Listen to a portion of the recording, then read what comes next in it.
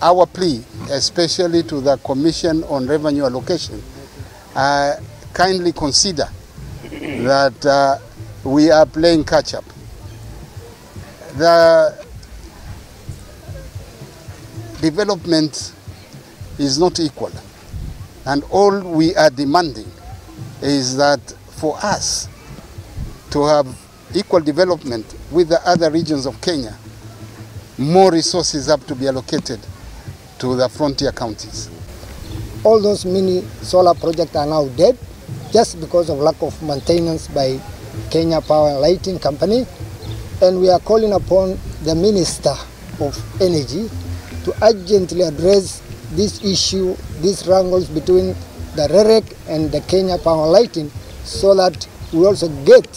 the so-called digital economy, so that our youth can be empowered, so that we can emphasize on the issue of iHubs. The Turkana County,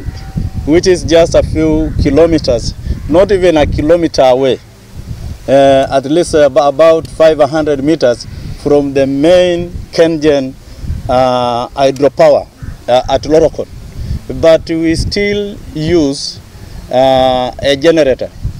which has really been occasioned by issues of blackout. I think to me this is great injustice that some parts of the country receive that power